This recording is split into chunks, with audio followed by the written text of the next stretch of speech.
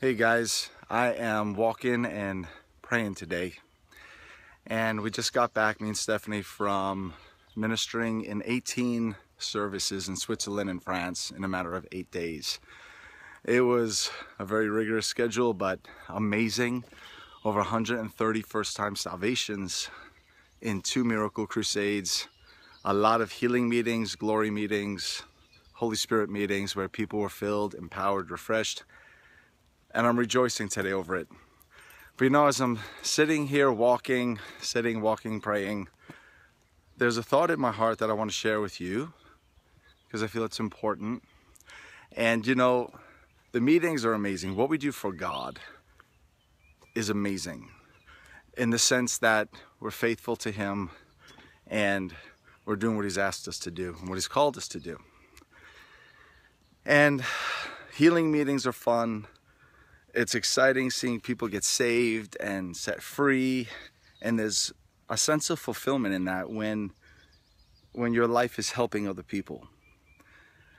But there's going to come a day where the meetings are over, the services are done and past, and what's left is, of course, the things we've accomplished for eternity.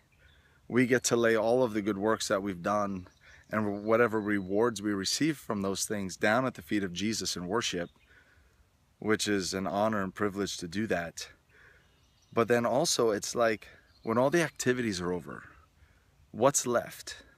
It's your personal one-on-one relationship with God. It's the connection you have in your heart with Him. When there's no activity, when there's nothing going on out here, it's just what is left between you and God. And that is what we will stand before Him with. And that's what we'll carry with us forever into eternity. The heart we cultivate with Him. The right attitudes, the right thoughts, the clean heart, the clean hands, the right life, living in a way that pleases Him.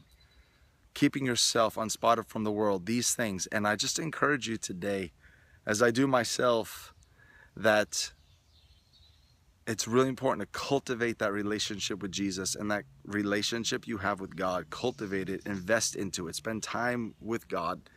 Because your relationship with Him and the life that you live, your lifestyle, not your ministry activity, your lifestyle, your prayer life, your attitudes, your inward devotion to God, this is what you will stand before the Lord with when it's all said and done.